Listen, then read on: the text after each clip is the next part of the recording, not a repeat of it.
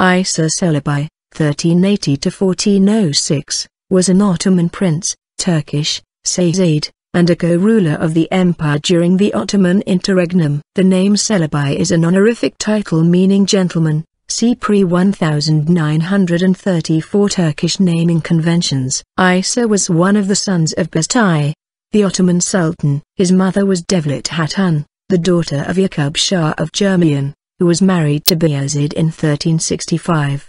İsa worked as a sanjak governor in Antalya and fought in the Battle of Ankara in 1402 with his father. The Ottoman army was defeated, Beyazid was captured by Timurlane, and İsa escaped to West Anatolia. In 1403, after learning about his father's death in captivity, began to struggle for the vacant throne against his brothers Mehmet Çelebi, Musa Çelebi, and Süleyman Çelebi. Later, another brother Mustafa Çelebi would continue to struggle for the throne after İsa's death. He fought against Musa to gain control of Bursa, the Anatolian capital of the empire. He defeated Musa and won control of a part of Anatolian territory of the empire, but the European territory, Rumeli, was under the control of Süleyman, and the east part of Anatolian territory was under the control of Mehmet, the future Mehmet I. Feeling his lands to be fragile situated between his brothers on both sides, he signed a treaty of friendship with the Byzantine Emperor Manuel II Palaiologos and refused Mehmet's suggestion to partition the Anatolian part of the empire with him,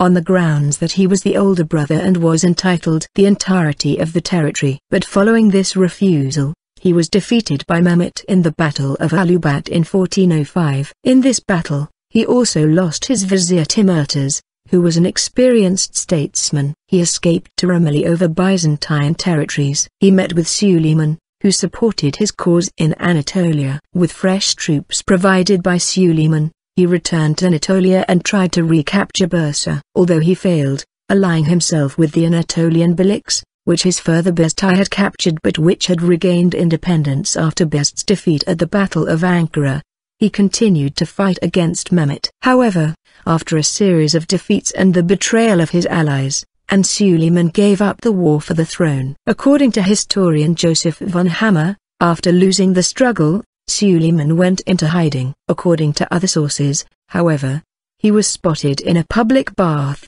Turkish, hammam, in Eskişehir and killed by Mehmet's partisans in 1406. Aftermath. After his death, the interregnum continued till 1413. In 1413, Mehmet became the sole ruler of the empire as Mehmet I after defeating Musa. Another one of the brothers, Mustafa Çelebi, who had been in hiding during the interregnum, later led two failed rebellions against the throne, one against Mehmet in 1416, and another in 1421 against his nephew Murat II.